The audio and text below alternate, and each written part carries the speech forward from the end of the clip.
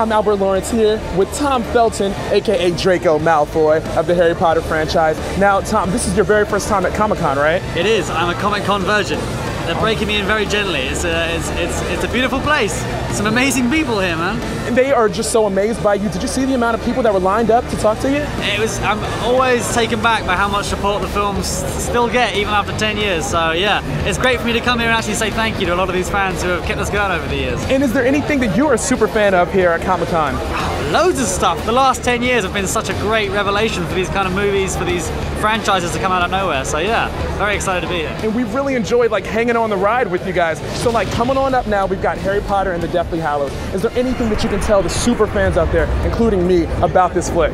Well, it's tough because I haven't seen a lot. They're very, they keep it under lock and key. So all I can say is every single cast and crew member has put everything we've got into it.